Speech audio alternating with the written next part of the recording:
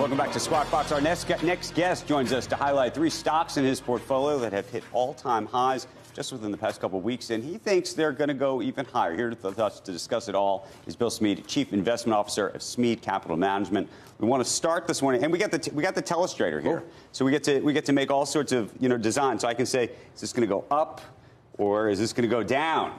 That's the question in the morning. Okay. Let's start with this. We got Target, we got Walt Disney, and we got J.P. Morgan, all which have been on a huge run. And so the question is, if you own these stocks, should you hold them or should you keep going? Right. That's always the great question.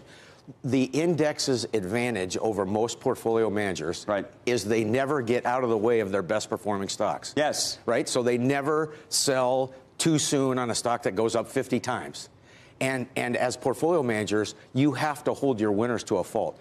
In the case of Target, as just one example, it's had, as you can see, it's had a nice little run up here. So as a look at you with the telestrator. Here we go. As a long-term investor, you know that it could pull back 10, 15%, even 20%, but over the next 10 years, there are 90 million millennials that are having kids and buying kids' apparel. They sell Carters at Target, and their apparel sales were up 10%. And we're at the early stages of aggregating them. So you might go, down here and then up here on the next leg, and you'd feel really bad if you sold it here. Okay, let's talk about the next one on our list as we flip it around and show everybody Walt Disney.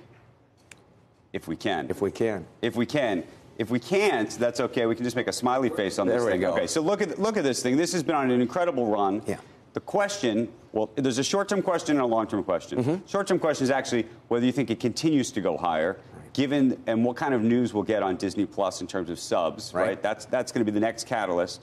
And then sort of long-term, by the way, even if Disney Plus works, what you think of the rest of the business, especially the business that's connected to linear television. Right. So first off, in this particular case, you've had a nice run-up, although what you don't see here is the prior 3 or 4 years the stock had languished for quite a while. Secondly, at the current interest rates, most your major highly thought-of growth companies trade at 25 times earnings, which is about where Disney is right now. Okay. A better question with Disney, whereas it might do this for a while, is did the people that went on Disney Plus watch something that they really liked? Because I'm seeing advertisements for Netflix talking about The Irishman. The Irishman. I saw The Irishman in Milan in a movie theater. And by the way, the Italians love Scorsese and they love Tarantino. Right? And I'm a Godfather guy to the core, right? I love those gangster movies and I love those actors. And I was checking my watch at 2 hours on a 3.5-hour movie. And I just heard today that 26 million people, they said, watched at least 70% of it.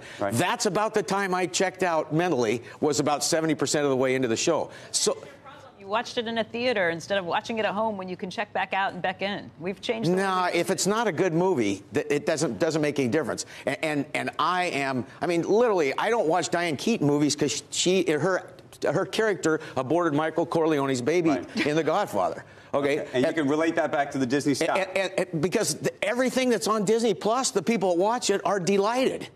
Because content is king. Now, there are a ton of kids coming along. A child is born in the United States, regardless of socioeconomic background, and a child is a customer of this company. Okay. How many bathroom breaks, Bill? Okay, I made it all the way through. That's a good question. Did you really? Tell me what you think, though, of J.P. Morgan, which, again, also has been on a nice little run. So this is fascinating. At Smith Barney years ago, for 12 years, I worked with Jamie Dimon.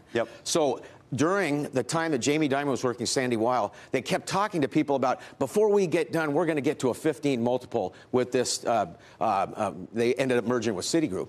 And in this particular case, in the 1960s, when the economy was pretty good and rates were rising, the multiples on these banks went into the 15 to 17 world. They've been stuck at a 12 multiple at best. And remember how hated these businesses were. Now, 90 million millennials have not been liability customers of the banks. And one of the most profitable things the bank does is make those loans. So, yes, it could correct temporarily, but then, of course, when it gets done doing that over the next 5 years, you might go back to this and have a lot of fun in the process. Bill, thank you. Thank you.